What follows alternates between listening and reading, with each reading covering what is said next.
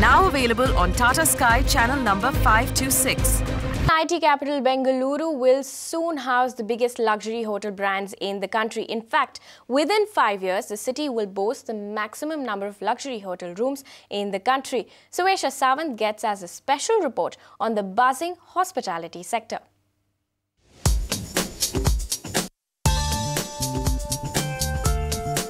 If you're a frequent traveler to Bengaluru, then you might just be spoiled for choice when it comes to choosing the hotel you'd want to stay in.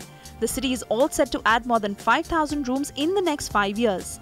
What's more, over 1,000 of these rooms will be added in the luxury and upscale segments. A slew of luxury hotel brands are reportedly working on plans to better serve India's Silicon Valley.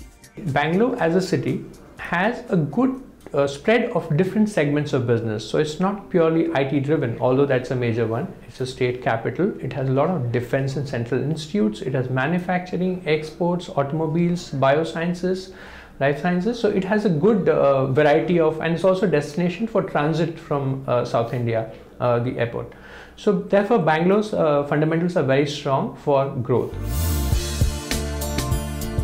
The hospitality segment is looking up across the country. Our own inquiries suggest that the sector will add over 59,000 rooms in the next 5 years. In the next 2 to 3 years, Bangalore will see active development with a total of 1,716 rooms add to its stock, followed by Mumbai, Kolkata and Chennai. In the luxury segment, Bangalore will lead with a total of 435 rooms, followed by Ahmadabad with 345 rooms. Bangalore again leads in the upscale segment, followed by Kolkata. However, Chennai leads in the medium and budget segments with close to 900 rooms in each category. Even regional nodes like Jaipur, Ahmedabad, Goa and Chennai are seeing active development.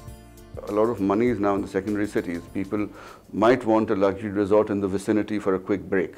So that, in my opinion, markets would be driven by wealth in each of these areas. The need to travel for a little quick break. Attracting overseas guests. You'd be surprised that even a place like Haridwar, now with Patanjali having their major production there and they becoming a 6,000 crore plus company, there's going to be development there too.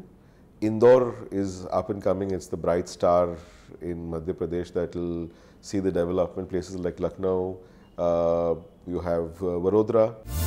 For all these years, hoteliers have mostly eyed areas around the airport, tourist spots or central business districts to extract the maximum business. Analysts suggest, however, that newer development is slowly shifting towards new business zones. Groups like Carlson, Residor and Intercontinental have announced as many as 16 to 18 properties to come to the market by the end of 2017. Although analysts believe that this could be a tough target to achieve in the given time span. Point being, with such a huge supply of hotel rooms coming into the country in the next 5 years, we'd certainly be spoiled for choice while choosing a hotel. This is Suesha Sawant for Magic Bricks Now. You can watch live TV on our website mpnow.in.